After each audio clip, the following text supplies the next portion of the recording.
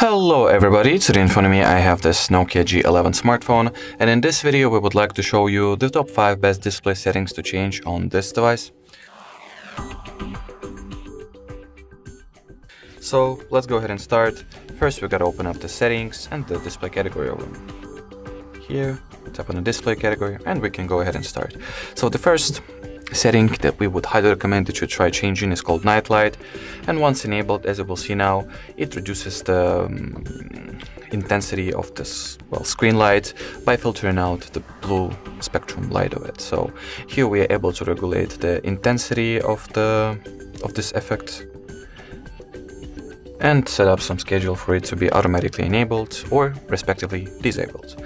So it turns on at the custom time, and here we can choose the starting time and ending time as well. I'll disable the schedules for right now. So ultimately, if you feel like your eyes are tired or you are experiencing immense eye fatigue, you can just go ahead and enable the night light mode, and it will prevent your eyes from being too tired or having too much fatigue. The second setting that we would like to show you in this video is called white balance, and by entering the settings, you are able to regulate the balance of white color. So basically by just adjusting the color temperature or changing it with sliding this very bar. So if you'll go to the left, the colors become colder, or respectively the right side is responsible for the warm spectrum of them. So very, very simple but effective and handy effect to have. I'll reset it and set it to the default value. The next setting is the screen refresh rate, and here we have two values. We can either go to the standard, which will mean that our screen will be always at the screen refresh rate of 60 Hz, and moreover the battery life will be increased as well. Or we can set it to adaptive mode, and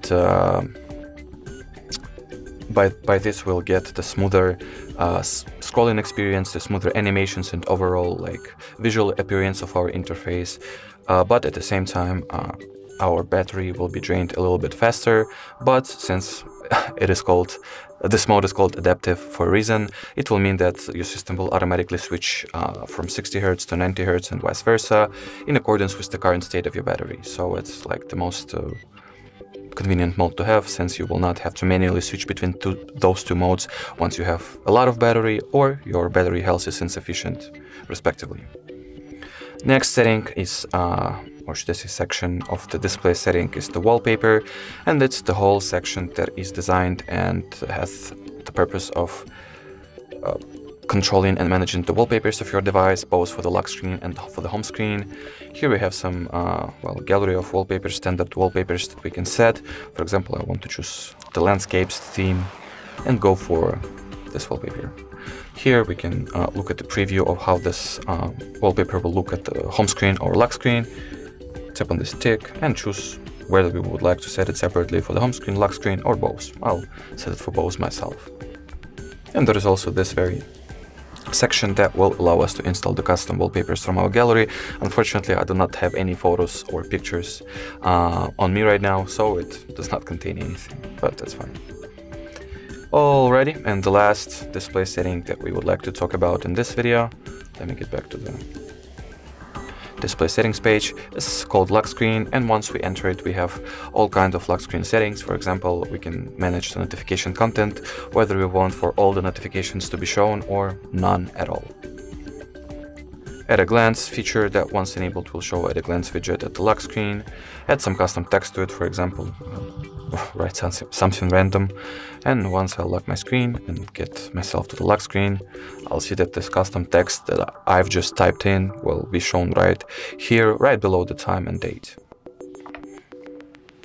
There is also this very switch that is basically always show time and info, and it stands for the always on display. So let me lock the phone, and as you will see, it will show some of the data like time, date, day of the week, recent notifications, and the current battery health state, even once our screen is locked. So always on display, a very handy feature to have, so I'll leave it enabled.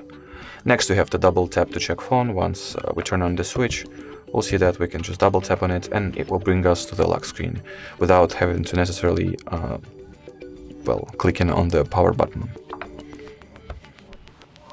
Next we have to lift to check phone. So once enabled, we'll lock the phone, we'll lift it, and we have just gotten brought to the lock screen by simply lifting our device. So a very convenient feature to have as well.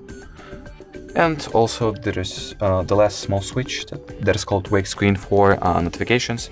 Once enabled, it will wake your screen up anytime you receive some new notification. Well, so that's basically it for the lock screen and for this video in general. So we hope you liked it. Don't forget to leave a like and subscribe to our channel. Bye bye!